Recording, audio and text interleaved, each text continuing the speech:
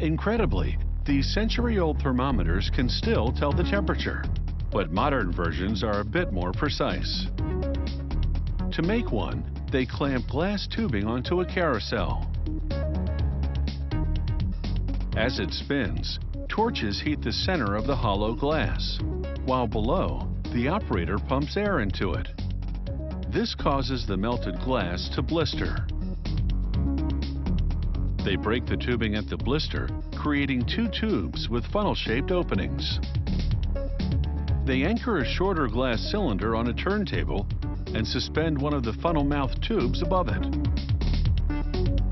The tubes spin in concert as torches melt them together. Another torch now aims further down the cylinder. It seals the end and shapes it into a ball. Next, the glass tubing swirls on a carousel as flames and forced air work together to form a longer blister. Again, they break the tubing at the blister.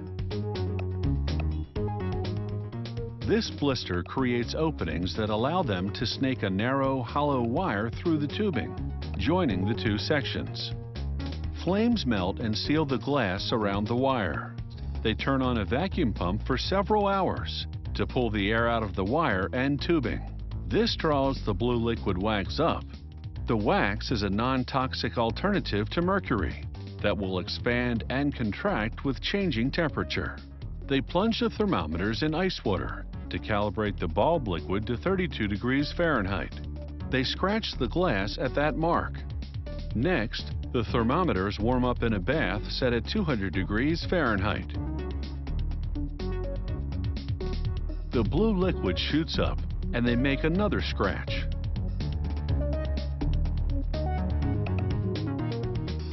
They align the two scratches in the thermometer with markings on a printed grid.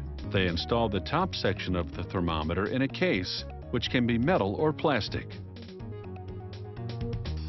They then choose the appropriate scale and slide it between the glass tubing and case.